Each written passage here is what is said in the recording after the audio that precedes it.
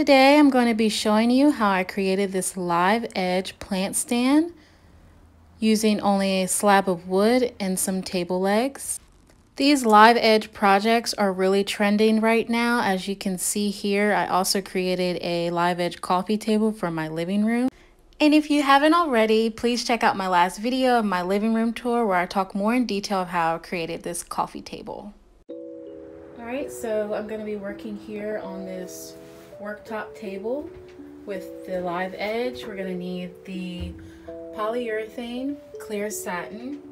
It's going to dry super clear with a little bit of sheen. And you're going to need a old paintbrush that will handle the polyurethane that you're probably not going to use for anything else except polyurethane. And you're going to need a sander just to smooth out the ridges a little bit. Technically you would want to use a planer just to smooth out the top. So before you start, make sure you have a pair of goggles and a face mask, because when you're sanding, you're going to want to avoid inhaling any of the sawdust.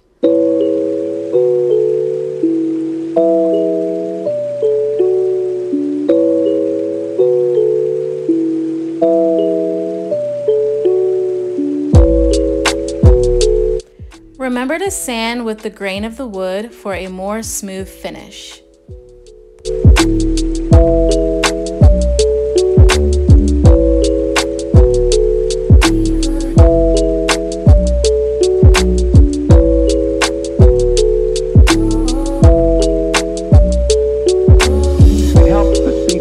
So here you'll see I just smoothed out the edges a little bit, and I went and sanded in this motion to kind of get a smooth edge on the edge instead of really sharp.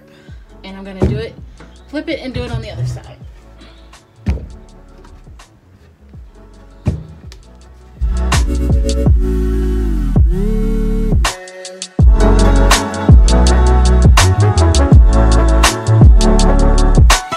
So I have the wood completely sanded down.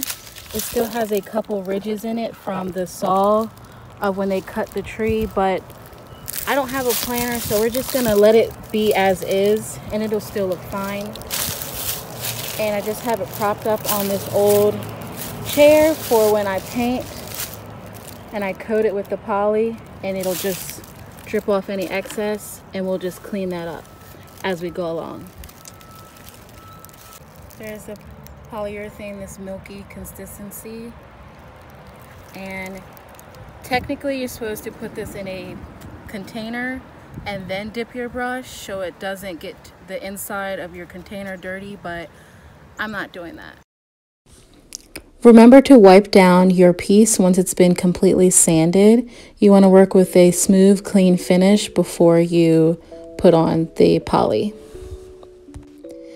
And when applying your first coat of poly, you definitely want to make it thin as possible. You don't want it to be very thick because it's going to take longer to dry, and you're going to need a couple of coats before this project is complete, just to make sure that it's very secure on top. The wood is definitely going to soak up at least the first or two layers, so you're going to put one layer on very thinly and then go ahead with the second coat after about an hour.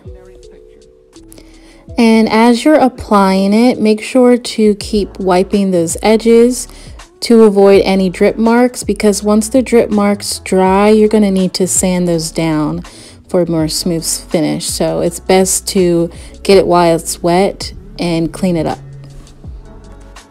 And this is what it looks like with the first coat. As you can see, it's already brightened up those rich colors in the walnut wood.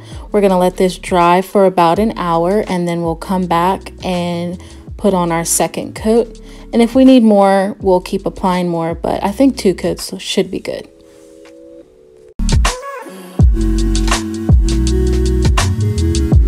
And now we're back inside where I have the wood flipped over to apply the legs.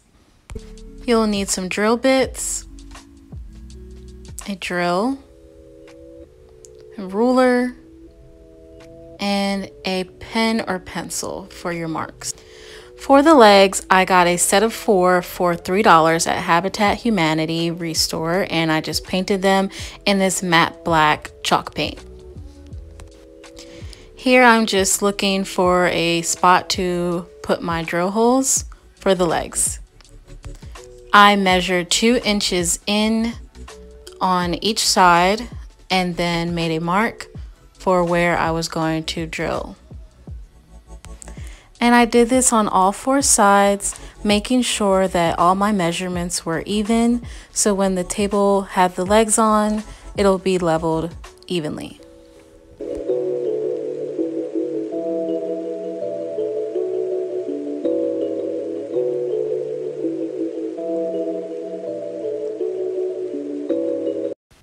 And now that my marks are made, I can begin to drill the holes.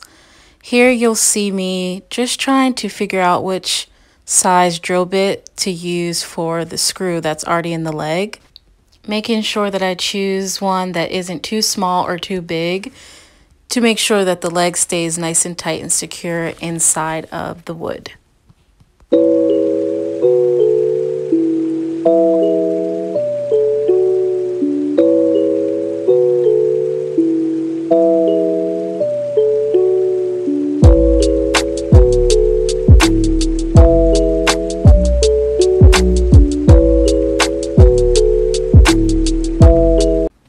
Once my hole was made, I just screwed in the leg and it was very nice and tight. And then I just went on and did the same for all other sides. It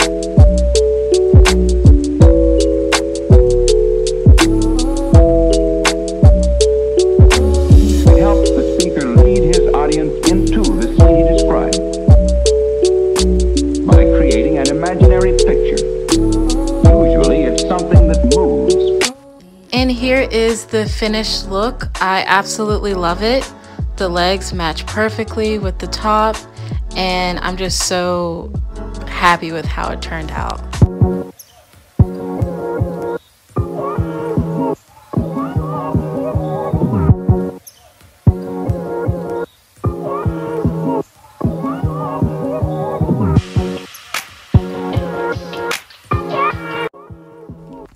Thank you guys for watching. I really love how the results came out.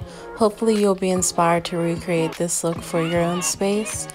Please give this video a thumbs up and remember to subscribe to my channel for more DIYs.